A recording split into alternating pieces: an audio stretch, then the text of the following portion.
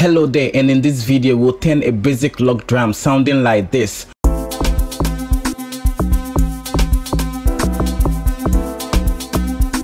to that of the pros and make an Amapiano beat out of it. With that being said, let's jump straight into the video.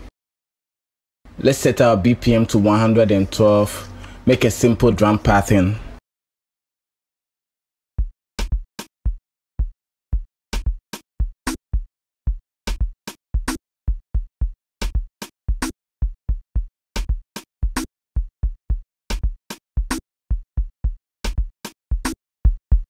Add some hi-hats.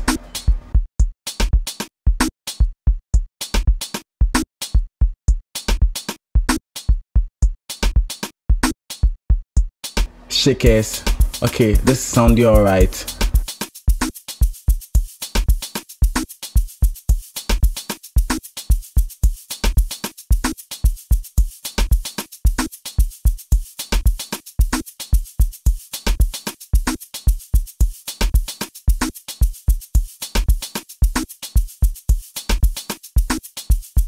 Then the tremolo sound comes in.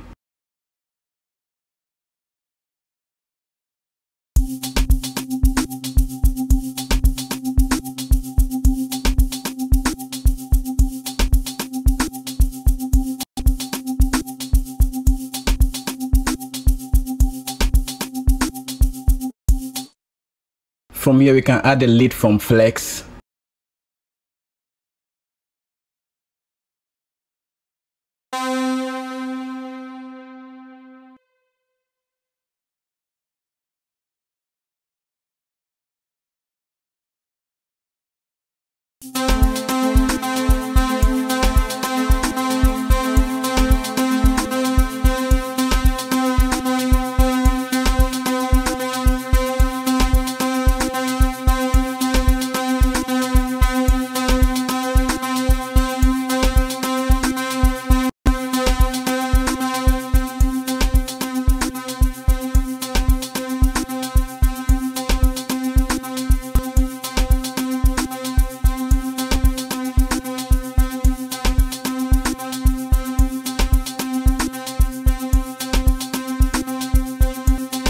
A simple chord progression.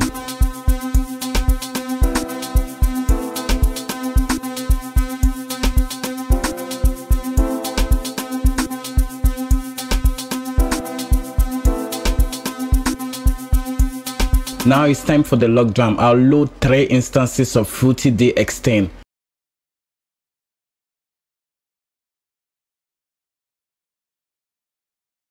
Go into the preset tab and select log drum.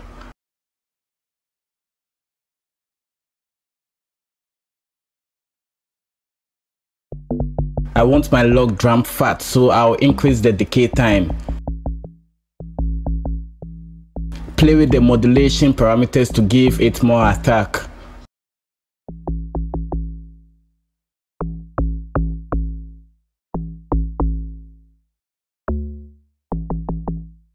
From here, I'll record the log drum pattern.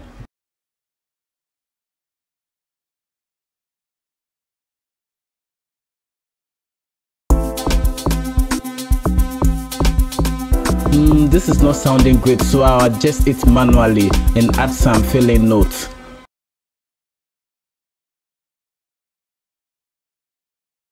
Control Q to quarantize and then listen closely and add more notes.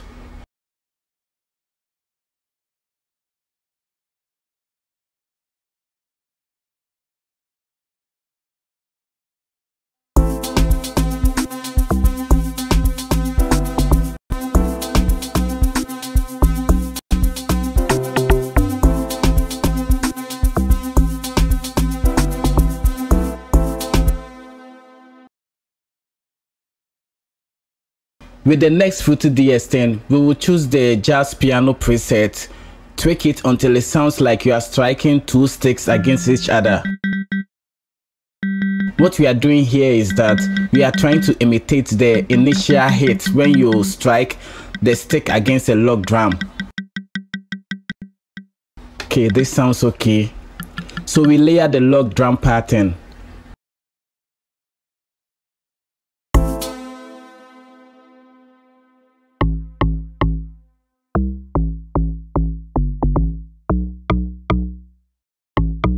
Now you can hear all the attack the stick-like pattern brings to it. Lastly, we layer it with a sub bass.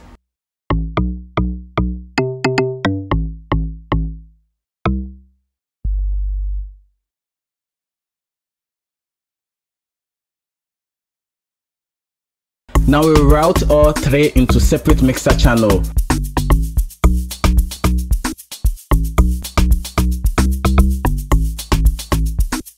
Route back into one mixer channel. Now we will sidechain the log drum to the kick. The science behind this is that when you stack up more bass instrument together, it tends to sound muddy because the vibration from the bass instrument is a lot slower and it brings all the rumbling to your speaker at once. But with high frequencies, you can stack up more instruments, like waveforms move a lot faster and reaches your ear at different timing in milliseconds. That's why we sidechain kick and bass, but not hi-hat and open hat.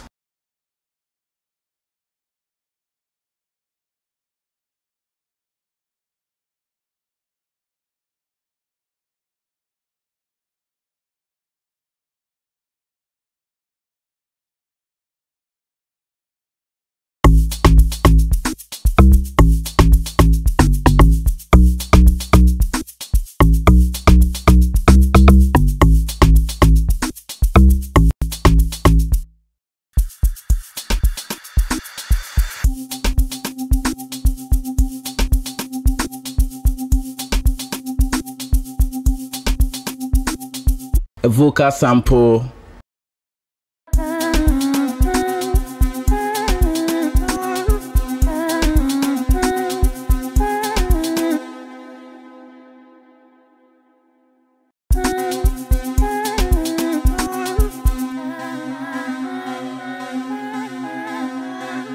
From here it's just vibes and adding more vibes.